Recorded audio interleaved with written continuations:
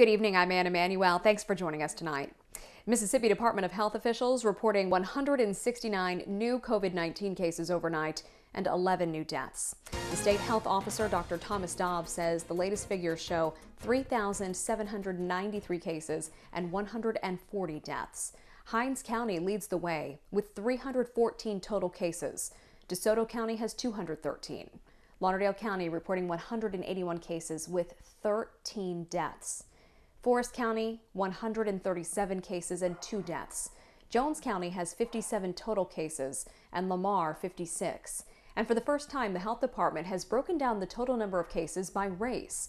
Of the 3,793 cases, 2,005 are in the African American community.